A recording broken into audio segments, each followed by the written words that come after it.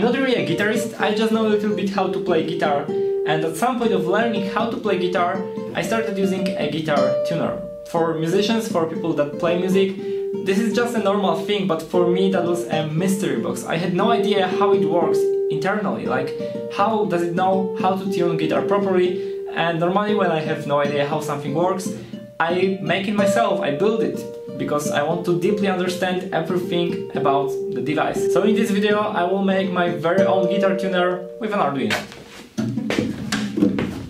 This is the final version of this project. It took me quite a lot of work. I designed my own Eagle components library. I used for the first time the SMT stencil. I used for the first time the FFT, that is the fast Fourier transform.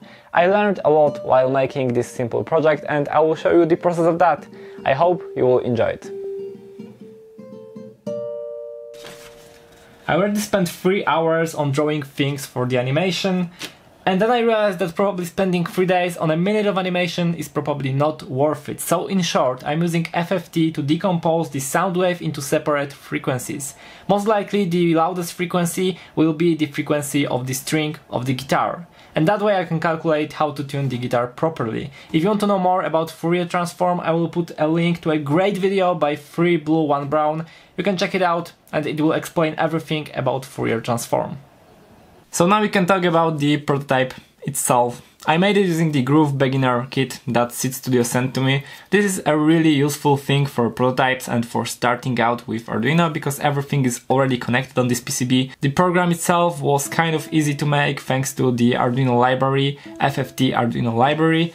And right now I just have to design a PCB, but on PCB I am not going to use this screen because I just can't find a proper screen that will for sure work with my design. So I decided to go with LEDs, and that's what I have to prototype right now. So I will just add probably a breadboard with few LEDs to see if everything works fine.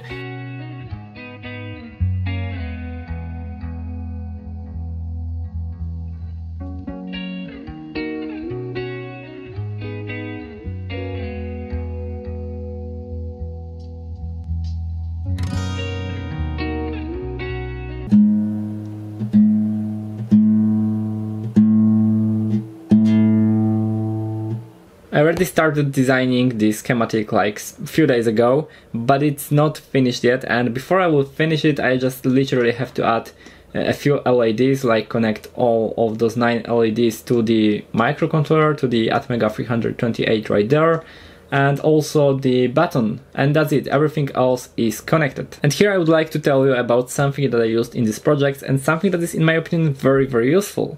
The board that I use, the Groove Beginner kit that I have right there, is actually open source. That means you can go to the Seeed Studio website and download the schematic and PCB layout for this board, and that's very useful in my case because I have no idea how to design such an amplifier circuit for the microphone. But fortunately I can take a look at the schematic of this exact board, and I can take a look at this exact thing, that is the amplifier circuit for the microphone. I can just copy it and the circuit is ready. Of course I designed my own footprint and the schematic symbol for the LM358DR. Alright, so enough for talking. Right now I will connect all the LEDs, buttons, everything, and I have to design the PCB. So let's do it.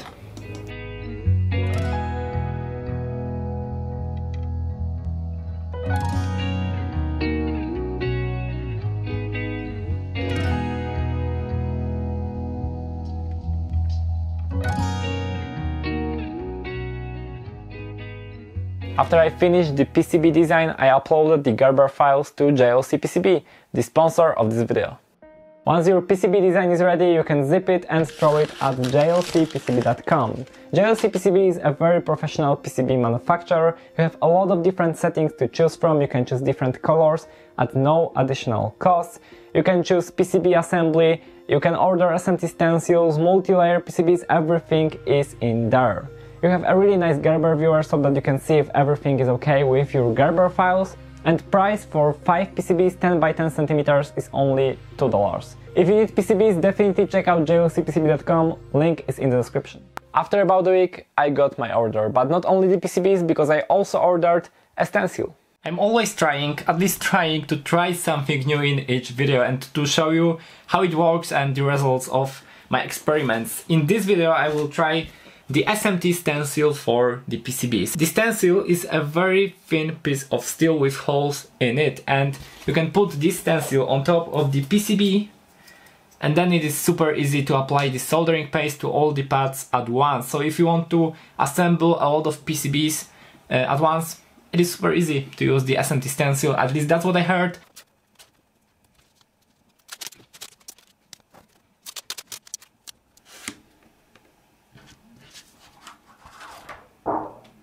Here is my very simple rig. Just a few PCBs in here, old PCBs, because the height of them is the same as the new PCB. I can easily take in and out the PCB that I want to solder, and after putting the stencil down, the holes are already aligned and I use just a tape to attach it like so. Also the PCBs are attached with tape, and then I just need to put a little bit of soldering paste on top of the stencil, and with something straight, a credit card, piece of plastic, a ruler, whatever, I need to use it to spread the soldering paste on top of the stencil, and after that the PCB is ready to put in place the components and solder that with hot air.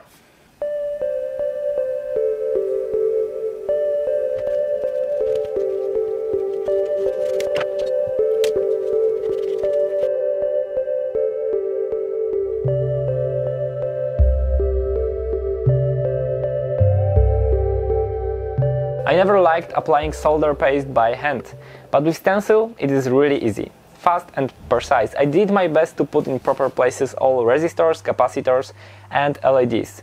After that, just about 2 minutes with hot air and everything is soldered, at least all SMT components, and on only one side. You can't use hot air to solder the other side because you would unsolder the first one.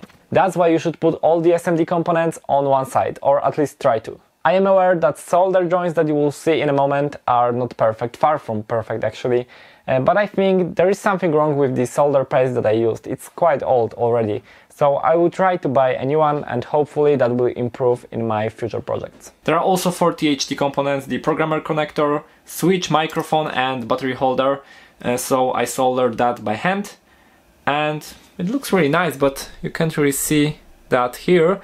But I can actually show you that under the microscope. You may recognize this thing from my first ever live stream where I unboxed this thing and just started playing with it. I recently used it for some of my projects for soldering, and it is extremely helpful. You can clearly see what's going on the PCB, if there are any shorts. You can even solder under this microscope. There are those small little pieces of solder that are not melted completely. And as I said, that's probably because this soldering paste is really old. Here's the capacitor. Here you have LEDs with resistors. You can also see that it's not really that clean, but it should work fine. I mean, I don't see any shorts anywhere.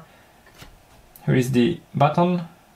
On the other side, that's the side I soldered by hand, and as you can see, the solder joints are a lot better right here, because I use different solder. I also soldered a cable right here so that I can connect this thing to the oscilloscope. I wrote a very simple code just to test if LEDs and microcontroller circuit works properly, and after that I connected the output of the microphone amplifier to the oscilloscope. Yeah, it works. All LEDs light up at once. That's really cool. Here you have it. As you can see, I use different colors for different things. LEDs work fine, and also the microcontroller is most likely okay, that's cool. And now I will connect an oscilloscope to those 2 cables to see if actually the output from the operational amplifier and from the microphone is okay.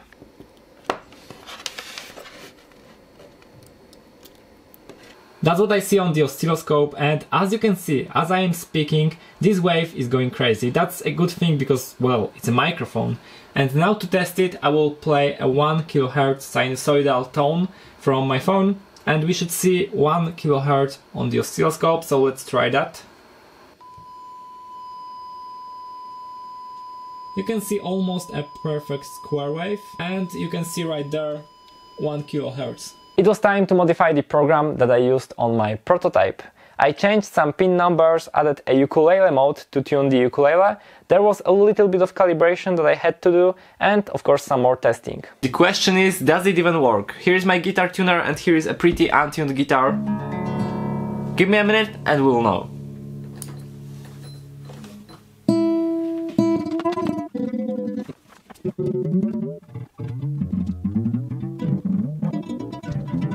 There are some problems with the low E string. Probably the frequency is out of range of the microphone, which is most likely to happen. That's why professional guitar tuners usually use the piezo element instead of a normal standard electret microphone. Yeah, that works great, so the guitar mode is working. Now let's test the ukulele mode. So in order to enter the ukulele mode, I just have to hold this button for a bit and you see the 4 LEDs light up. That means we are in the ukulele mode because there are only 4 strings.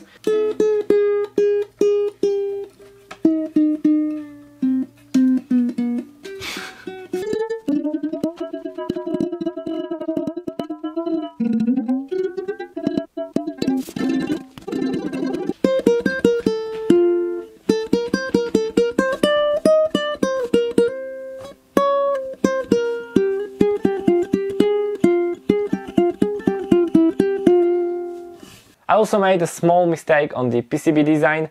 The switch for the battery was actually not connected properly. Fortunately, with just one jumper wire, it was easy to fix that. Stuff like this usually happens. This tuner consumes about 10 milliamps, so on this battery you can power it for about 10 hours, and you can even improve the battery life by changing the resistors for LEDs. LEDs consumes most of the current in this project. I used 500 ohm resistors for all LEDs, and if you want to get a better battery life but at the same time slightly less brighter LEDs, you can use, for example, 600 or 700 ohm resistors for that. I designed a few PCBs in my life, but I definitely like this one the most. My own Eagle components library, new technique of soldering, some really cool stuff, and a working guitar tuner. A really nice project. Even though it took me a lot of work, I think this video will not get a lot of views, but that's okay. I hope everyone watching, and especially watching up to this point, enjoyed the video. If you want to get the files, links, everything, you can find it in the description. Thanks for watching, happy making, bye!